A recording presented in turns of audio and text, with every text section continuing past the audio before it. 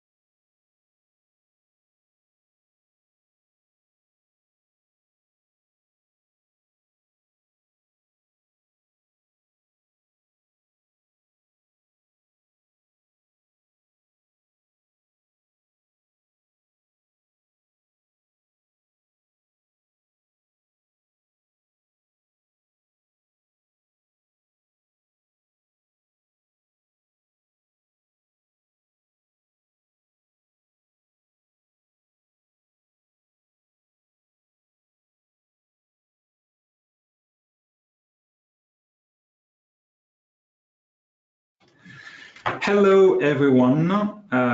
Let's get started. So before we're going to start, just a few details about how we're going to run the webinar. We're going to go to the next slide. Next slide. Let me see. Of course, yes, this is it. So yes, sorry for that. The webinar is going to be muted by default, which means you will not be able to talk. So we'll do the talking. But of course, you can use the Q&A window to post questions, which is on the right of your screen. Questions, of course, will be answered at the end of the session. And yes, a recording will be provided. Also, at the end of the session, you will receive an automatic email.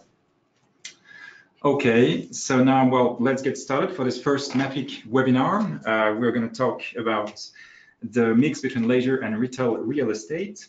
And to discuss this topic, I'll hand it over to Rita Kokyo, who is our leisure expert at MAPIC. Hi, Matthew. Thank you very much for your warm welcome.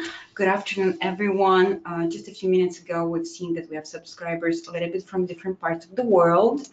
And it's fantastic to see that we have people from different markets joining this webinar. I'm here together with Gilles de Vandeville. Good afternoon. Hi. How are you? I'm fine. Very happy to be here. So very briefly, Gilles has been a mall consultant and has over 25 years of experience in pre-opening consultation, leisure, retail payment strategy, as well as hospitality. Some of his work include such projects as Aswag in Abu Dhabi, the Two Rivers in Nairobi, and a number of projects in Morocco and France, including well-known integration of entertainment concepts within the location of Unibail Damco and management of malls with Imoshan. So the purpose of this discussion is to understand the both sides of the perspective of the entertainment industry, the property, and the leisure concepts. So Gilles, please tell us more about leisure. Why is it important new milestone for property guys? Thank you, Rita, for that brilliant introduction. We all read recently in newspaper the announced death of the malls facing e-commerce. Developers and retailers have started to adapt with digitalization, for instance, And the next big thing is clearly leisure and entertainment. Let us just quote Forbes in his recent study claiming that 72% of millennials choose experiences over material items as a way of purchasing happiness. What does it mean? They want to purchase happiness. It means that they want to live a unique experience, and it must be just positive and wholesome. Question is how, with whom, and where. Gilles, I think we might have a little technical problem because I cannot move on the next slide. Here we are. So yeah, so you were saying that 72% of millennials choose experience over material items. So basically we want to pay for having fun rather than owning things. Yes, I think we can talk about leisure mania. Leisure mania is reaching all kinds of assets, welcoming people to make sense to their experience. Let us talk about shopping malls with retailtainment, retailers themselves with new leisure stores like Lego or Star Wars, high streets with hype concepts like Armani Coffee, transit hubs like airport or station with VR room or relax room, hospitalities also. All the boutique hotels have a leisure mix and service, but also stadium, museum. It makes part of the story of entertainment, and they organize concerts, they have stores and digital dream. So leisure is a new milestone in any type of property asset and destination. So would you tell us a little bit more, Gilles, about this transition from hyper-entertainment models to retailtainment? Yes. Let's make a little bit of history, starting with where malls are born. It means in America, with the more iconic group, which is American Dream. We all started discovering leisure and entertainment with West Edmonton Mall and then Mall of America. And just, you can see on the screen, this is the last one, which is American Dream. Just to have an idea of opportunity, but also of the issue. Just fix how many space it takes, 5.3 million square meters, 30 million of visitors expected every year, 25 rides and attractions, including roller coaster, lake indoor, wave pool. It's a mixed-use resort integrating anchors, and leisure is a milestone. But for the rest of the discussion, just take a small notice that it requires a lot of square meter. Another interesting project is Qiddiya. Why? Because it is in the Kingdom of Saudi Arabia.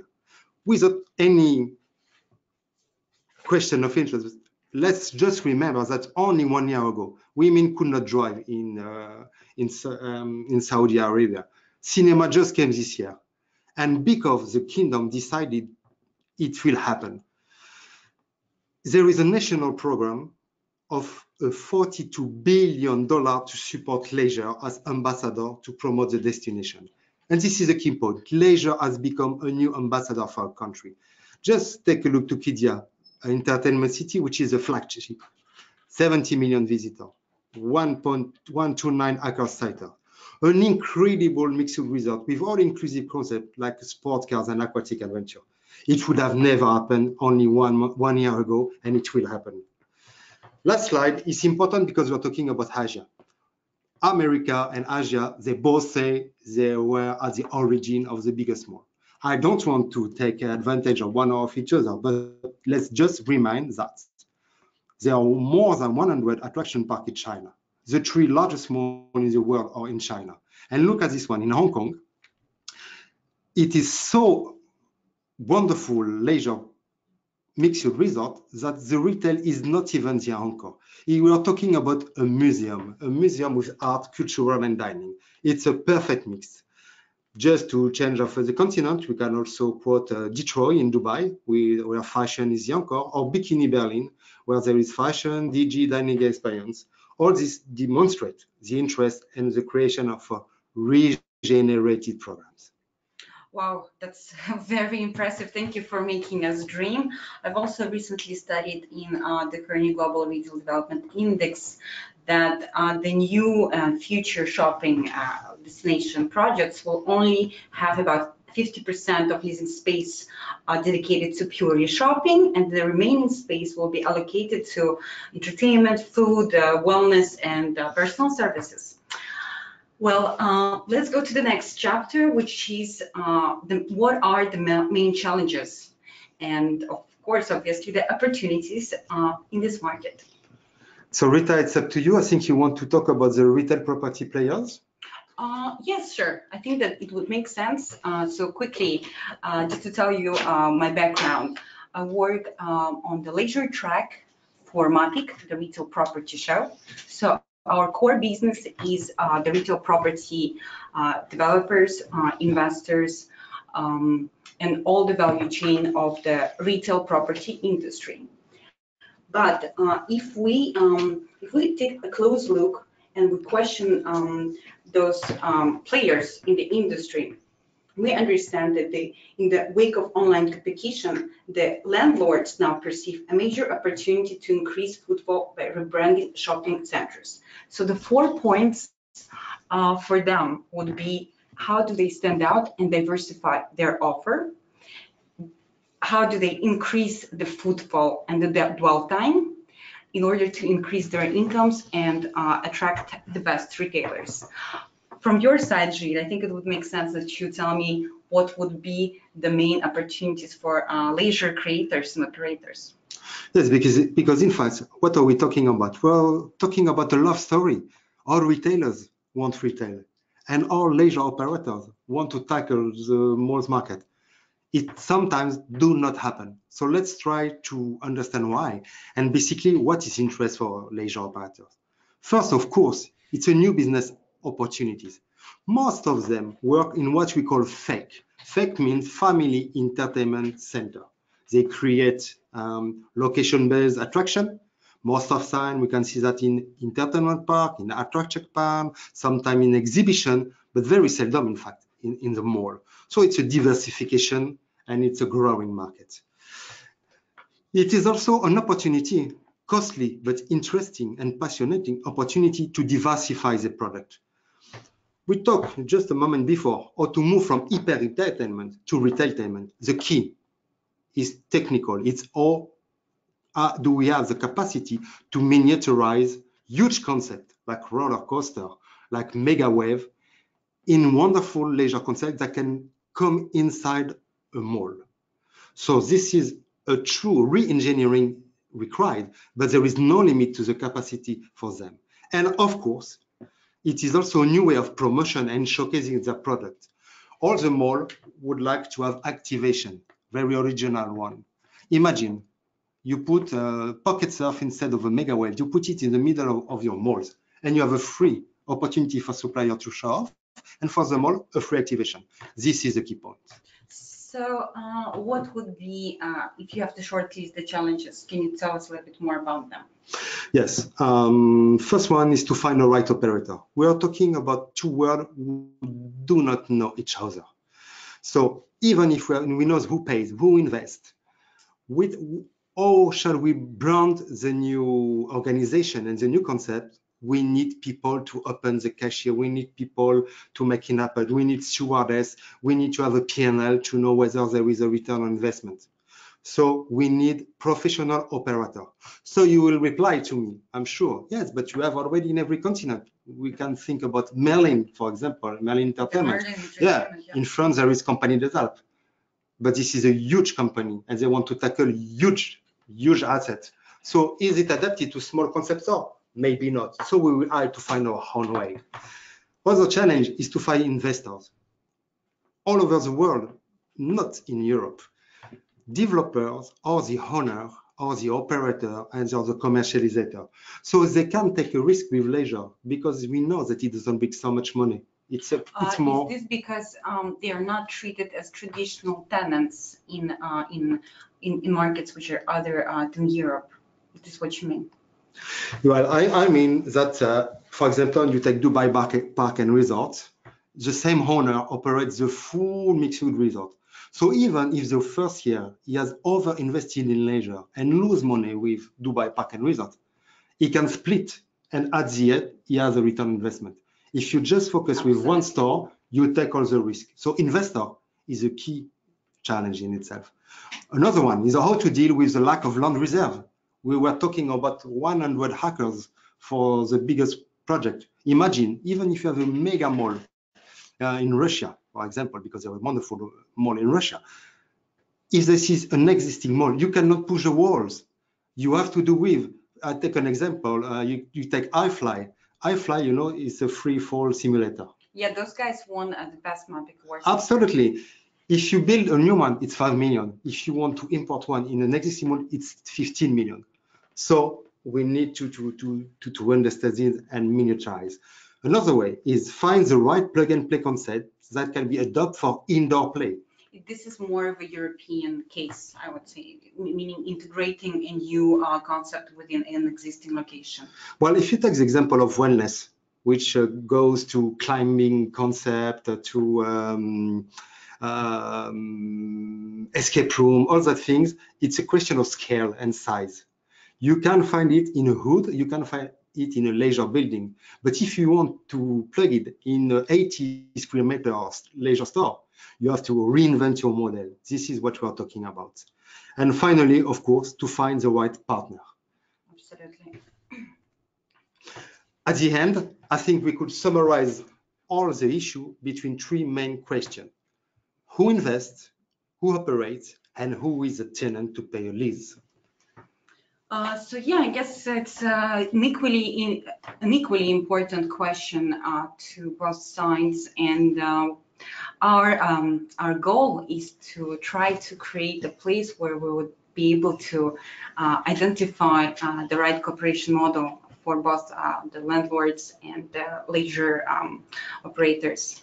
So just a quick introduction of what is leisure at MyPeak.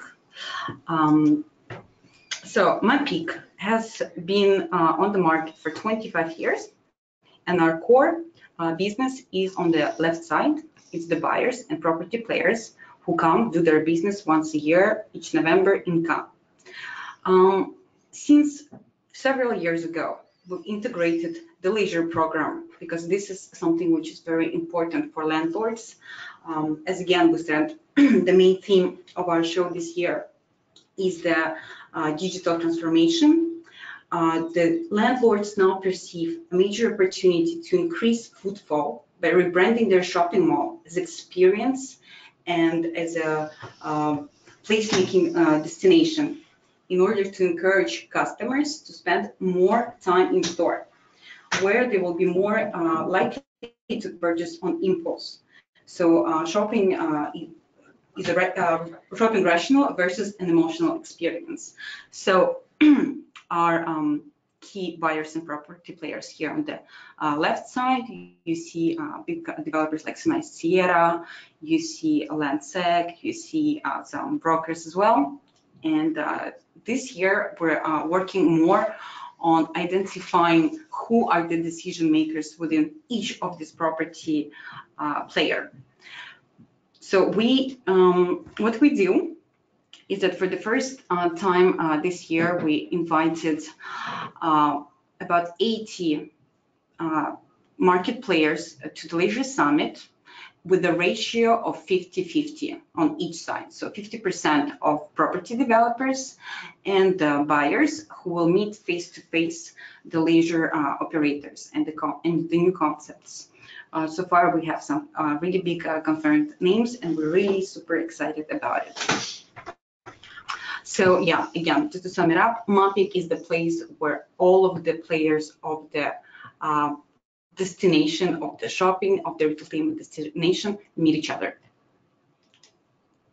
So just to sum it up, Gilles, could you please give us some success stories of people that have been able to do something within MyPeak? Yes, thank you, Rita. It was very difficult to illustrate because there's so many. So I chose leisure pure players just to show that a bridge can be built between leisure industry and the mall industry, and that we can do. Let's take the first example. It's a British company called Hey Solve. The best product we know is We Play VR. They will be for the first time in France in a mall in Clépierre, Belle Épine, in only 2 weeks.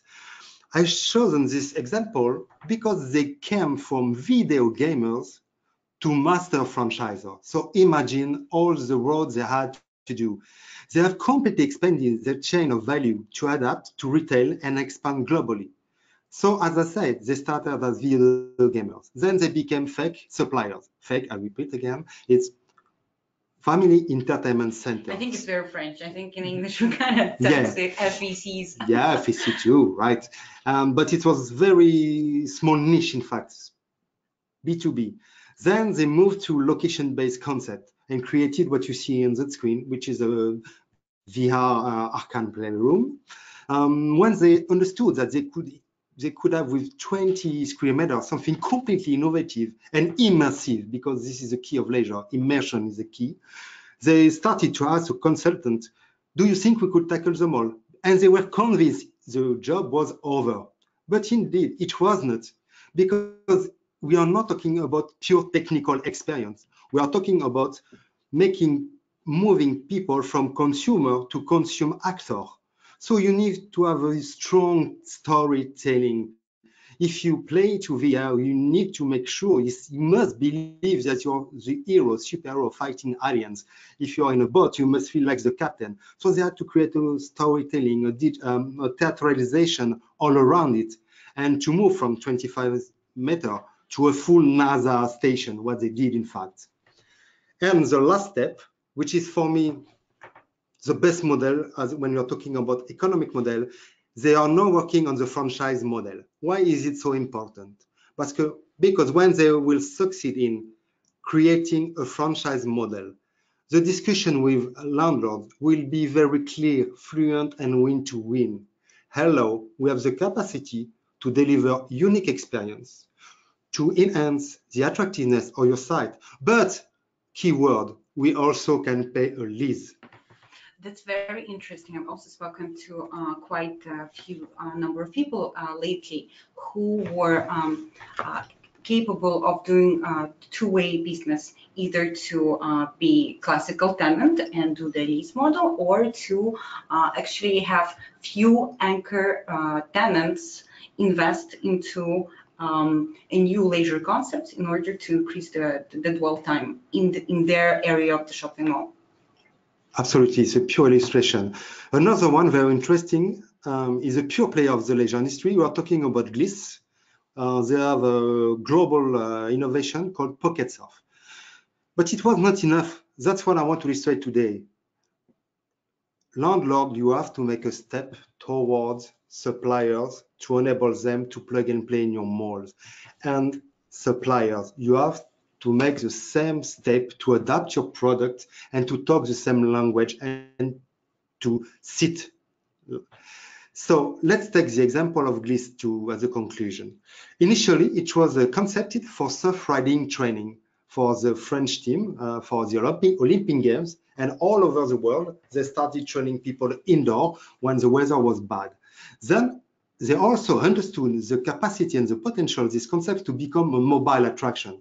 So same way, they came to us and they say, well, no, I'm ready. It's wonderful. You will see there is a giant wave. We can make a small one. It's a global exclusivity. I just go in the middle of the mall and it will be a dream team. And we had also to tell the story. No, I'm sorry, it is not enough. You have a storytelling to do. People must believe they're riding the ocean. So they started to create a 500 square meter decoration called the Surf House. And it happened in Mall of Switzerland for Abu Dhabi Investment Authority.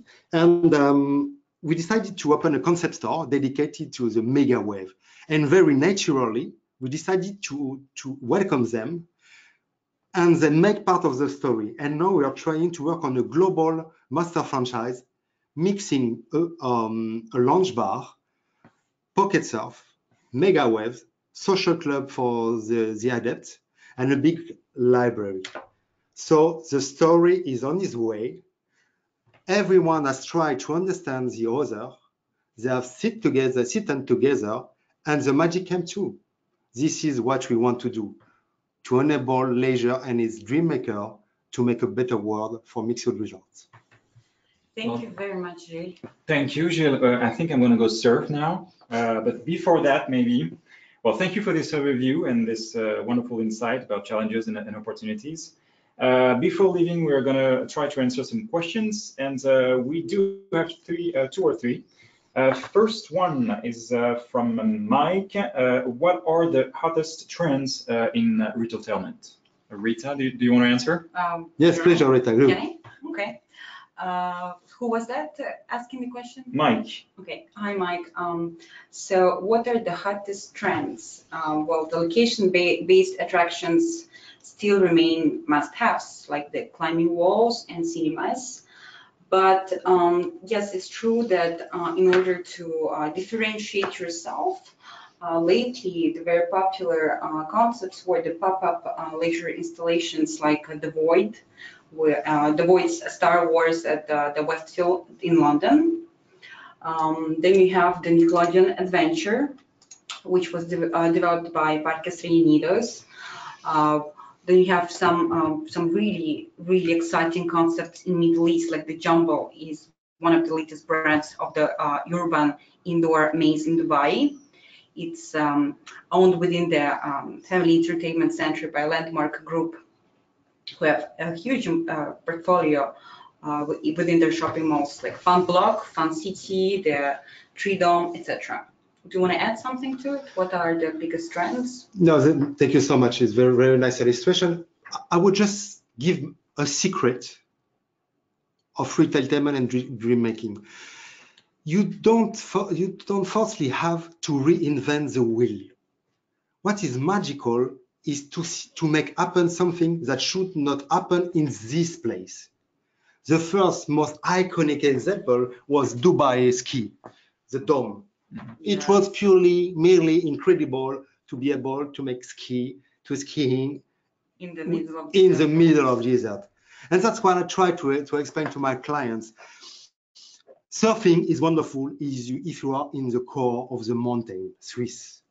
Climbing or skiing is wonderful if you are facing the ocean. So don't feel frustrated if you cannot over-invest in incredible concepts. Just to be the first one to do this and put it in a place not expensive, and you will take it all. Okay, well, thank you, Gilles. There is a second question, which is by Svetlana.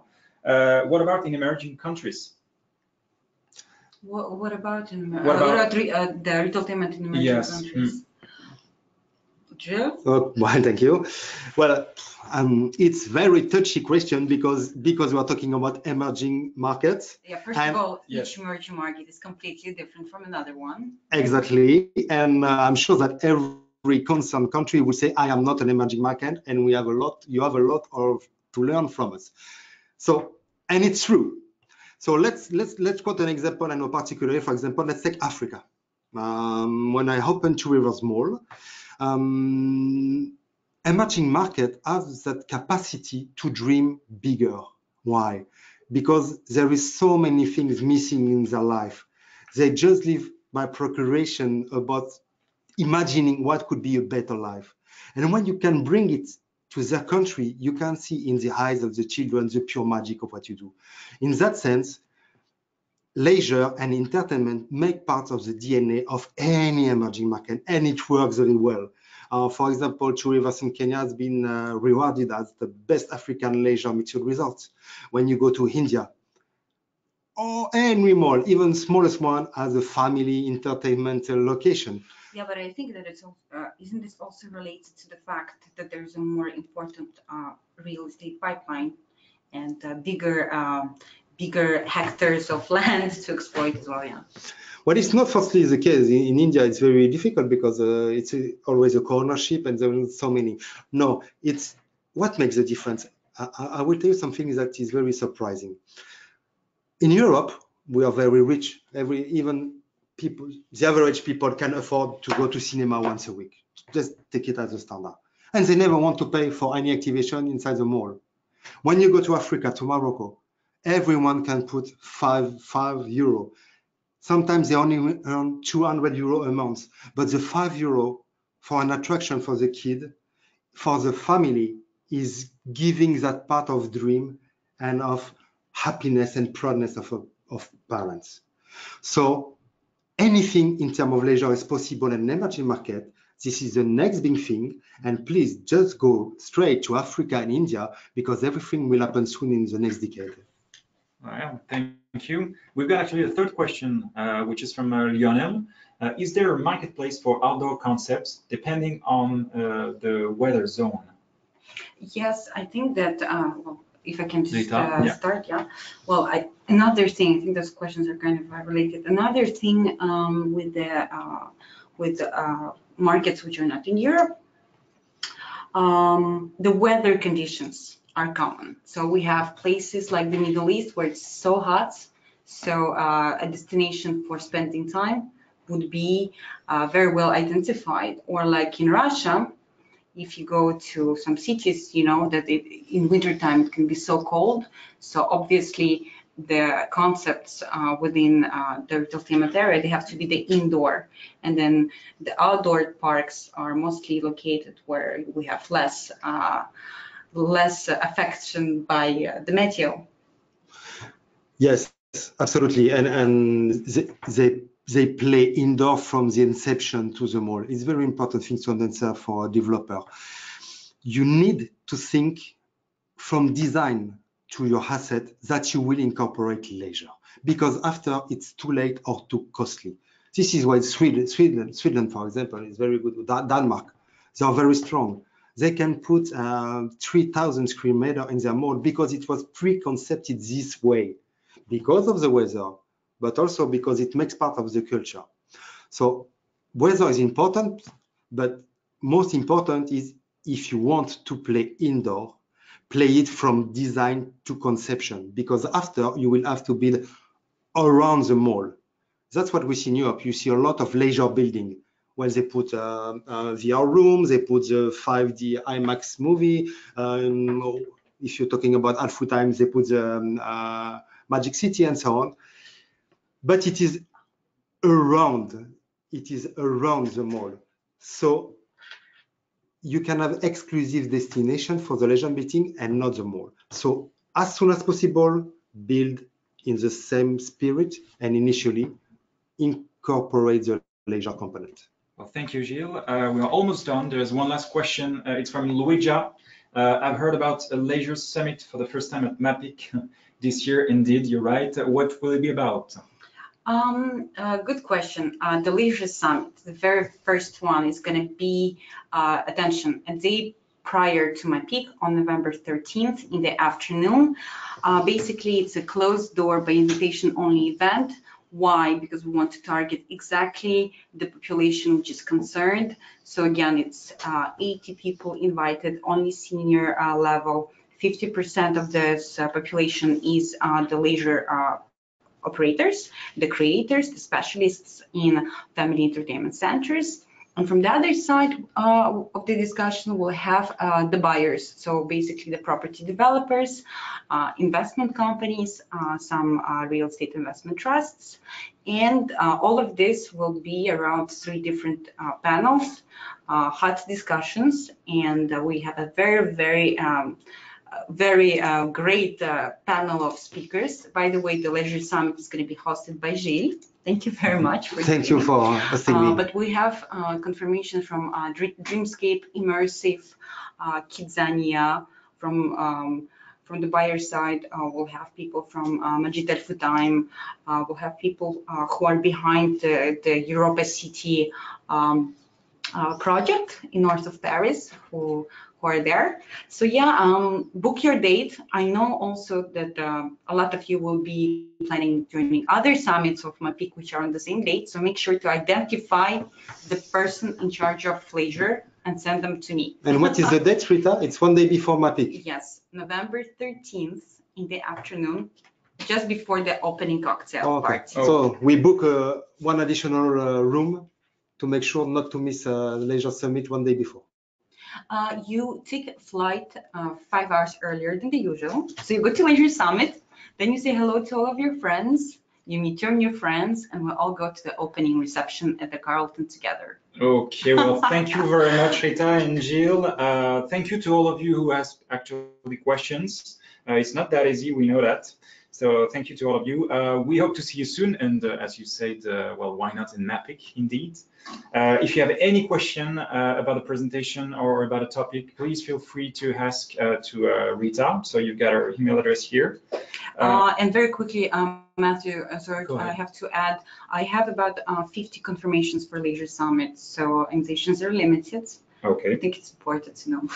Yes, you're right. You have to hurry up. Gilles, thank you very much for coming here. Thank you for asking. Rita, thank you very much. And well, we'll be seeing you very soon, we hope. Thank you. Thank and have a good day. Bye-bye. Bye. Bye.